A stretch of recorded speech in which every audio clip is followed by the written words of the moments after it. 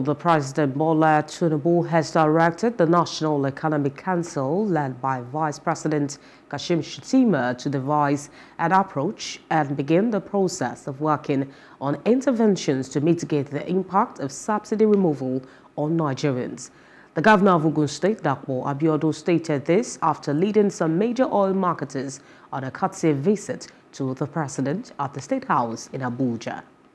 Mr. President has announced today that, NEC should immediately begin to sit, led by His Excellency, the Vice President, Senator Kashim Shettima, and the committee of NEC alongside, with the economic team and marketers should sit down and come up with a wholesome approach that would be beneficial to the common man and generality of Nigerians. We all collectively agree that we're going to work at providing real mass transit buses that work.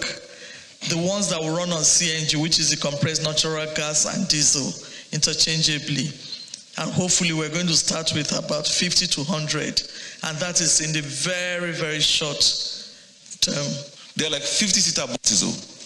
The buses are probably at the cost of about 100 million naira each. So they are donating 100 buses, that's 10 billion, just from the marketers. By the grace of God, within the next 30 days, we are going to be launching what we call our e-mobility, which allows us to take our petrol-powered Okadas back from the riders and offer them electric motorcycles. So you will begin to see these kind of initiatives across the length and breadth of the country.